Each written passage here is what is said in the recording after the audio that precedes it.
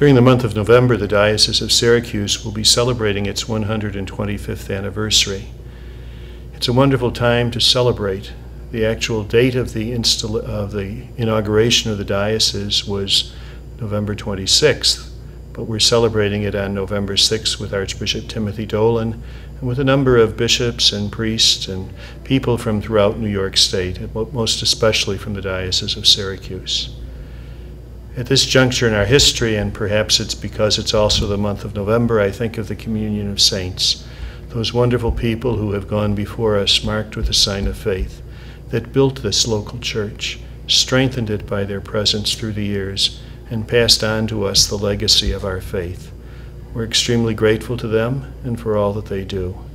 Which brings to mind also not only the church triumphant, as we call it, but also the church suffering, those who have gone before us and are now resting in purgatory until they're able to enter the presence of God.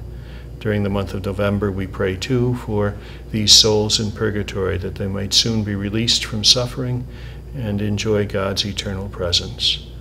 And then, of course, we're always reminded of the people of God today, the church militant, the men and women and young people who continue to live out their lives of faith in the Catholic religion.